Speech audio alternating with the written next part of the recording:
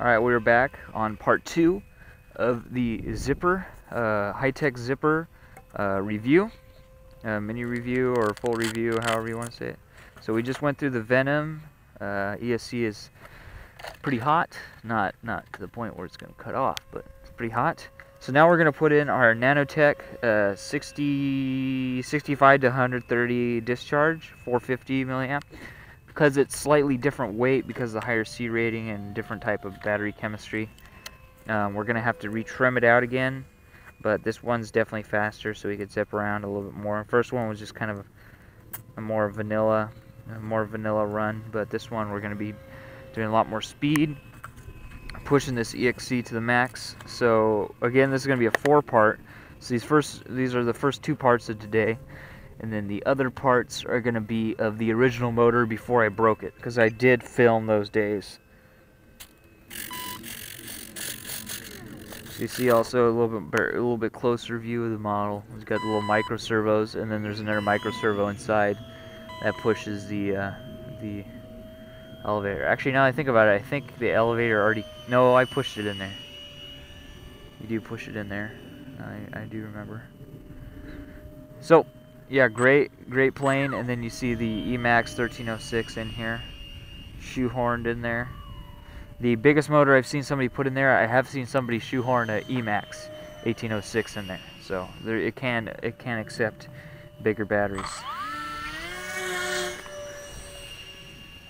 Oh, didn't give it enough power that time, and also it's very far down trim, because like I said, I have to retrim it again because it's a different battery.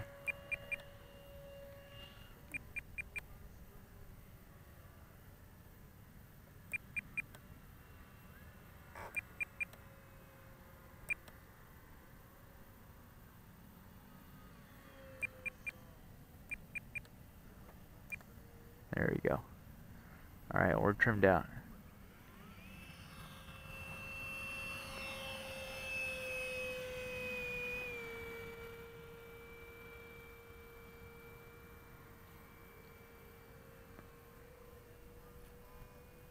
Recording?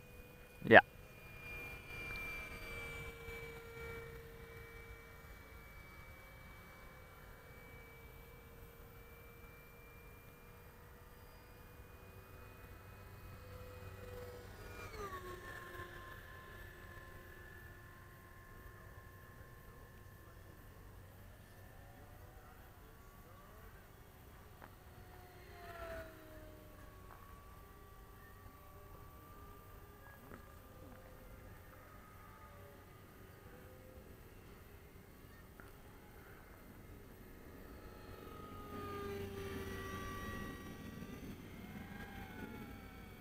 You go ahead, Maurice, if you want.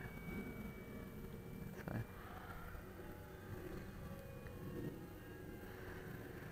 So yeah, it's playing absolutely predictable. That's why I have not yet bothered with painting it. And also, you see with the orange prop, it's kind of easy to see. But yeah, it runs great. 6-minute flight time, long flight time, small, easy to pack. In my small car.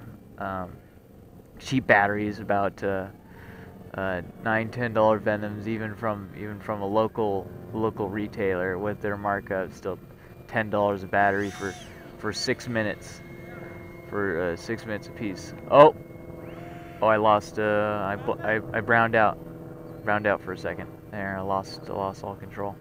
It's the first time I've ever had this receiver brown out, so that's kind of weird. This is a DSMX receiver, AR400.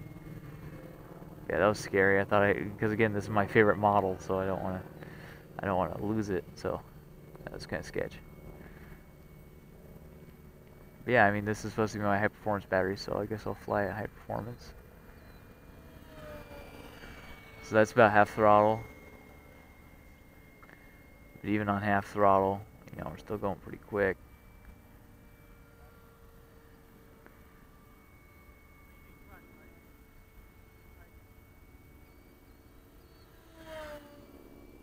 There's a guy down there, so I want to be careful. So I'm going to slow it down, let the ESC cool off, coming around, and then when I come around, I'm going to go fast. But yeah, also a decent model fly high, but it's really the model to go fly down low and kind of zip around. 'Cause it's really quick on this Emax.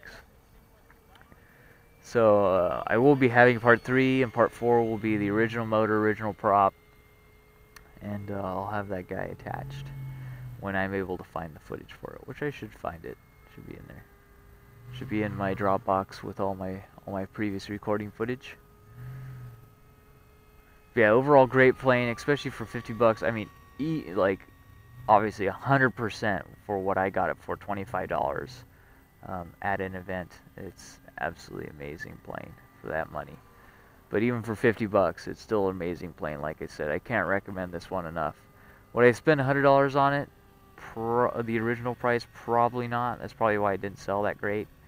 But for 50 bucks, plus a receiver, obviously cannot recommend the Lemon receiver yet, because I haven't really tried it yet, neck and neck with this AR400. Obviously the lemon one I have is a six channel. This one's a 4 channel, so obviously it has it beat on that, but I can't recommend it yet. And then this motor swap, I super recommend the RS 1306 from Emax with a bullnose 4x4 prop. Absolutely the perfect prop for this one, where you could get a lot of speed, a lot of efficiency, really quiet, no external vibrations or anything like that. Great receiver.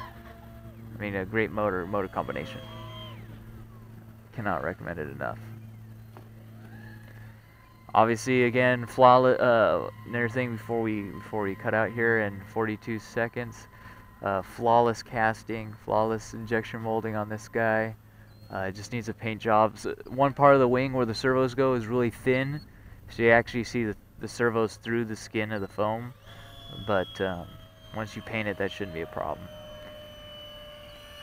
But yeah, absolutely amazing plane with this motor swap on it, and even before then, it was really nice motor too. So I really recommend it. So that's why I wanted to get this review out before they're all gone. So all gone on eBay and other places in the interwebs, so you can't find them anymore. So just wanted to get this video out. So we're gonna take it in for another nice landing. Hopefully closer. Got flaps on, flaperons on.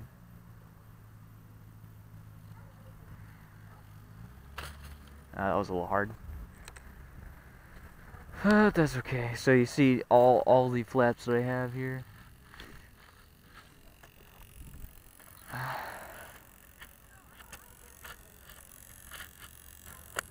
So yeah, there's a spot where it's really thin. There's a spot where it's really thin. So this is all the flaps I need to get it to slow down really nice. But yeah, overall a great plane. Highly recommend it. Stay tuned for part 3 and part 4 of this video. And we'll have the, maybe I'll do some voiceover on that where I can talk more about it, but overall, absolutely amazing plane. This has been Steven from RC Engineering. I'd like to thank you guys for watching, and stay tuned for part 3 and part 4.